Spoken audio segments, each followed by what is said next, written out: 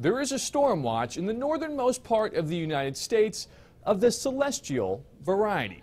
Michigan, Maine, and some other states across the north could be in store for a northern light show today or tomorrow. The National Oceanic Atmospheric Administration issued a geomagnetic storm watch for March 14th and 15th. Did you get all that? They expect the minor storm to cause escalated geomagnetic responses. For stargazers, that means a possibility of northern lights. So if you were lucky enough to see it, enjoy the show. Matt Yurus for KDKA News.